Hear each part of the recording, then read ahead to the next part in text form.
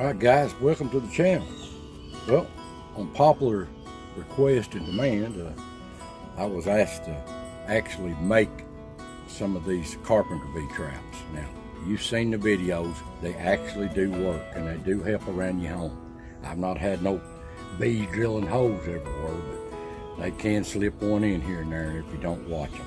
But anyway, we're going to make some today. I'm going to make a total of about 2 or 3 of them. And it's just a plain old piece of 4x4 pine post, not treated. They don't like treated that good, just a regular old pine post. And you can get a piece of cedar out of the woods. They like cedar the best.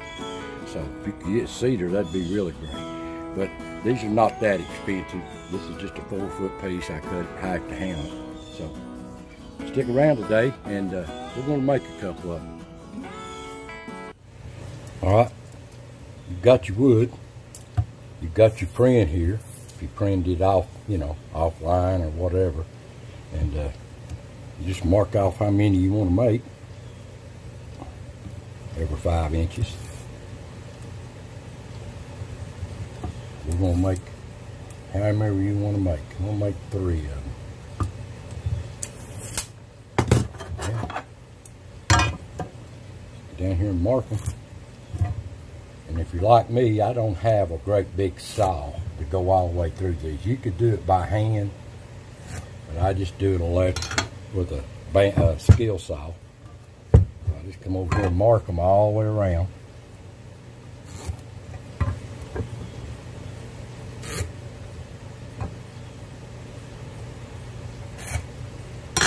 Mark them all the way around because you'll have to cut them. Your blade will not go through all of it at once.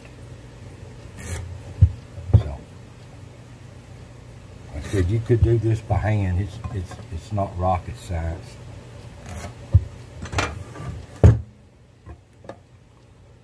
And make sure all your lines match up so when you cut it you ain't got such a mess.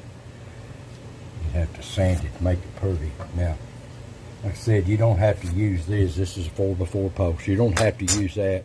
You could get you a piece of cedar fence post or a piece out of the woods and make it. It just looks natural, but just around your home would look a little more dressier.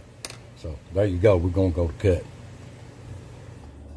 All right, guys, we've marked it off here according to the size we want by the print and stuff.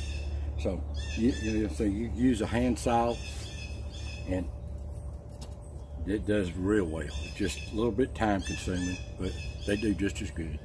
Just for time's sake, I'm going to use a skill saw here. Like I said, they won't go all the way through, so I'll have to go around it.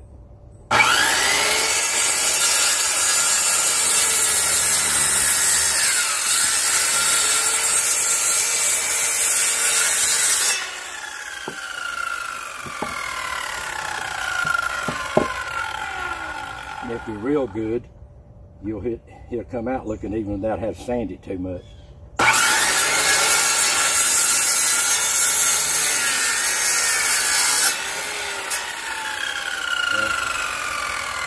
You can see that, but that's no problem. Just dress it up on a sander just a little bit. I can dress it up here.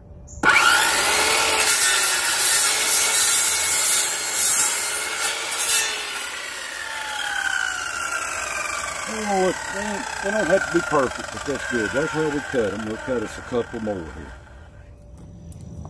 Alrighty, next thing you want to do, you got your blocks cut. You want to find the center of it. And by doing that, just taking a straight edge and going from corner to corner.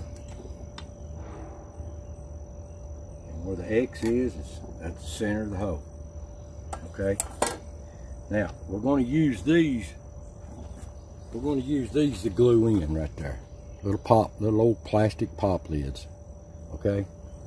And the print says 1 1/8 though. You can go 1 1/8 and they'll push in there tight, but I'm going to do mine at like 1 1/4. Give me a little slot because I'm going to glue them in anyway. So you'll have to drill that hole first after you find your center. And what I've been using is a hose saw.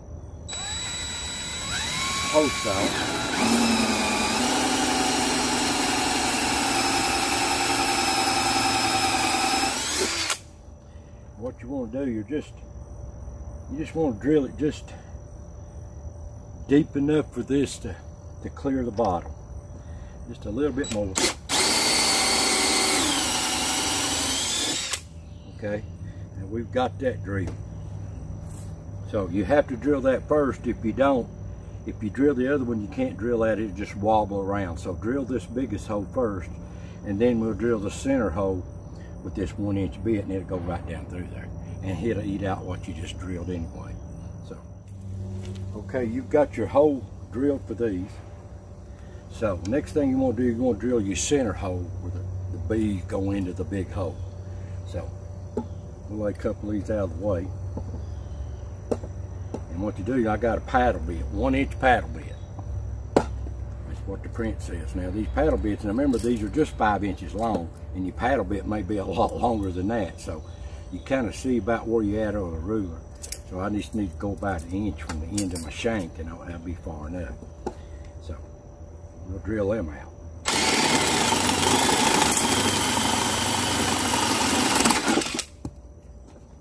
Just got to be careful, because these tools will hurt you when these bits grab.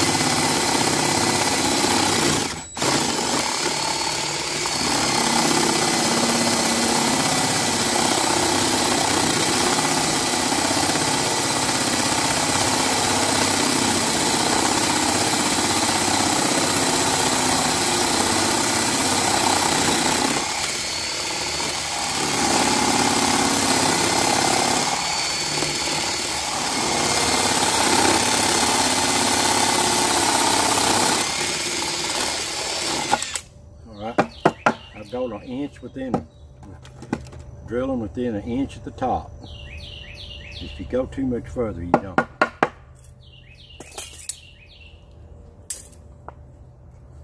And you see right there, that will push right in there, because you've allowed for that first. You might have to trim it with your little knife or something, get it perfect. But, you know, nothing's perfect. Like I said, the only reason I'm doing this out here is to keep from making such a big mess in the garage. A vise is the best way to do it.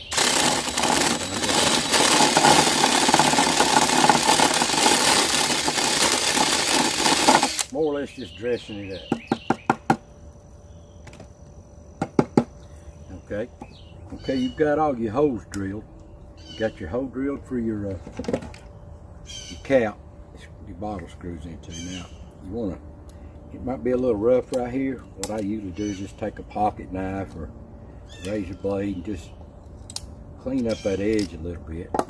And you take a wood file, just dress it up inside, make it a little smoother. And you'll have to do this a couple of times. When you drill them side holes, you'll have to clean up where the burrs is. But it's no big deal. So we're moving on to the next step. Well, you've got your holes drilled now, and you've cleaned them out, the edges of them here.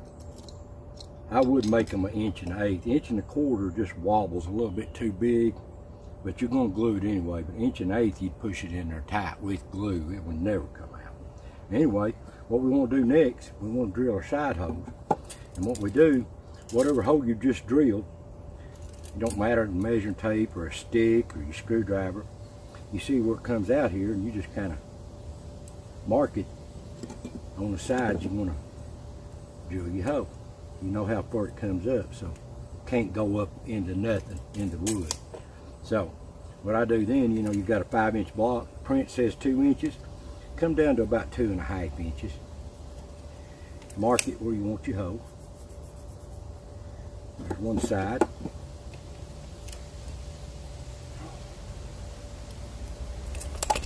There's the other side. And you know it's a 1-inch hole, so just go halfway, center yourself up, want to do,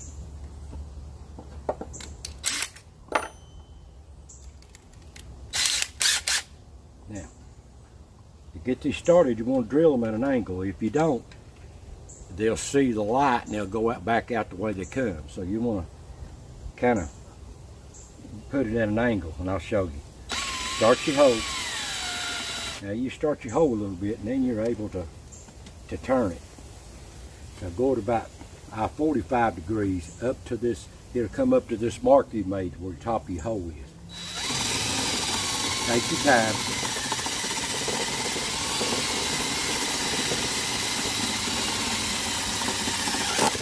You see it went through. Now be careful of these old wood. I like to set the clutch a little bit. You know, we'll hit a give before it makes your hand give. Do the same thing on the other side. Start your hole and then turn.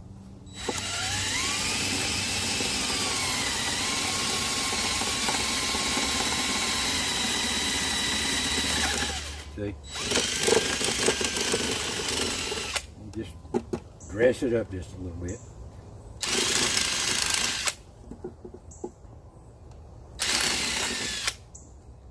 And there you go. We'll do clean it up here a little bit. But there you go. You basically made it right there. So, got your hole in. It goes up at an angle. The hole they want to come into, they can't see the light because there's a big shadow on it. So, we'll move on. After you've drilled your holes and all your blocks, you got the angle you want. You want to take a old file or something down in there because they'll leave big wood chips and splinters where the holes meet. And clean that up as best you can. You know how it is when you saw through wood.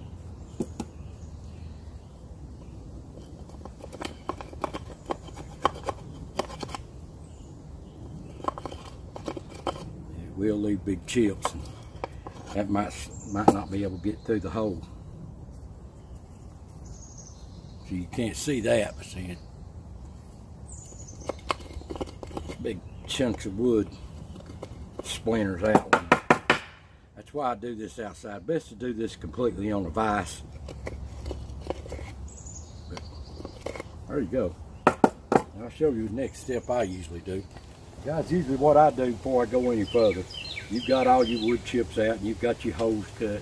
You want to clean it up a little bit, dress it up. You don't have to, but usually you can't meet this saw with a skill saw perfectly.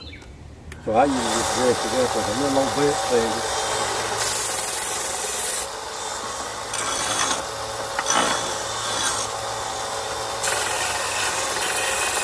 You see what I'm talking about. See, you can't get perfectly with them skill saws. They leave a little ridge or something where they're connected.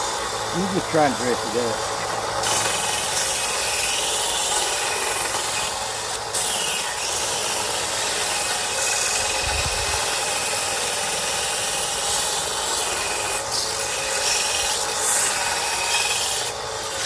You can dress it up with a solid again, but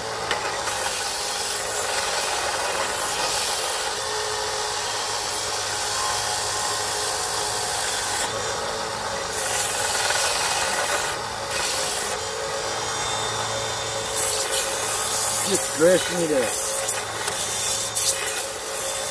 You know, you hate to hang stuff around your house anyway. And you want to look halfway decent.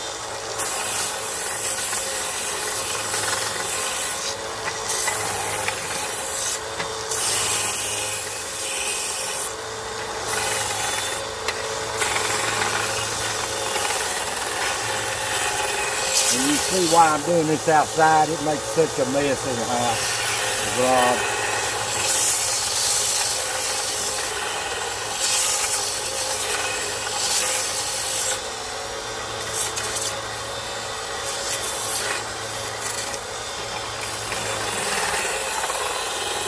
Now usually in the spring of the year where they get nasty and dirty hanging on the house all year, and you put them up next year, I usually clean them up and shine them up a little bit. Makes them bees think they're brand new wood guys. Oh, yummy.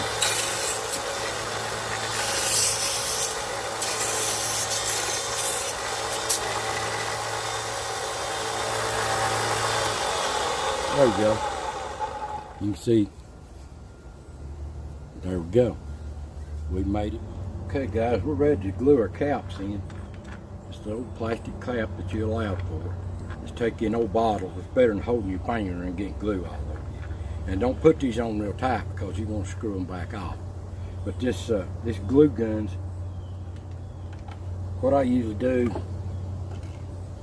is just when your glue gun gets hot, just put your fair amount around the sides. You might even put some around the edge of this. Yeah, you don't want to screw them taps on there tight because you want to screw that back off with that messing your glue up.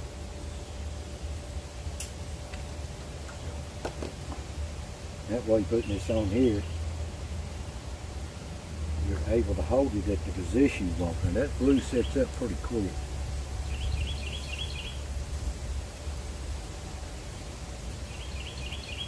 Get it straight. Nothing's perfect. Look at it, it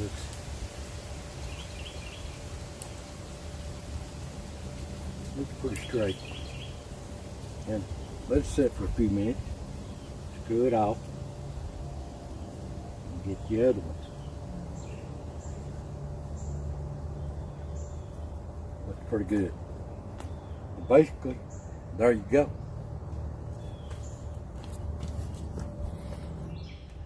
Guys, you've let the glue set up good on your caps. And they look pretty good. You've got them straight. What I like to do then is you take you about usually a 7/8 bit and you want to drill your cap out. So what you want to do, you're trying to find the center of that cap. Just move your drill around to where it looks like it's centered all the way around, and then just drill it.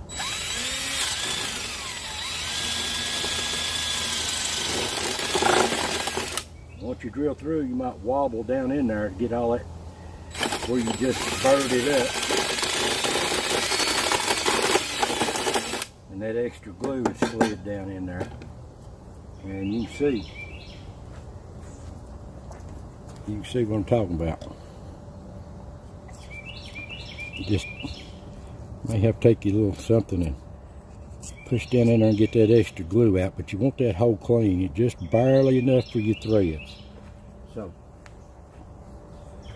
you screw that baby in there.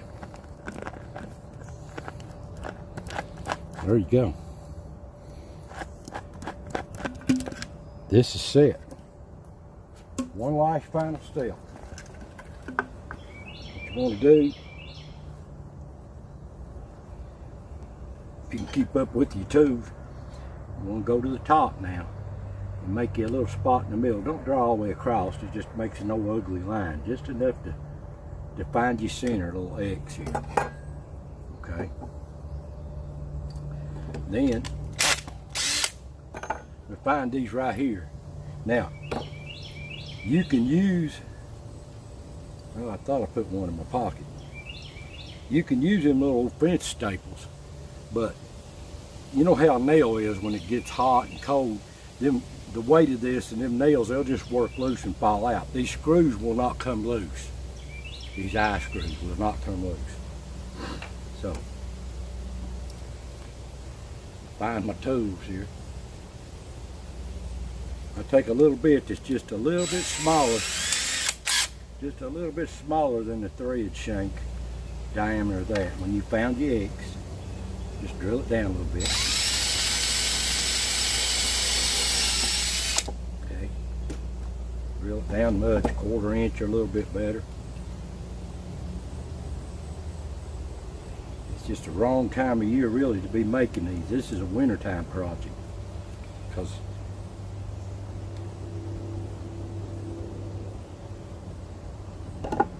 get that started. And just screw it in there.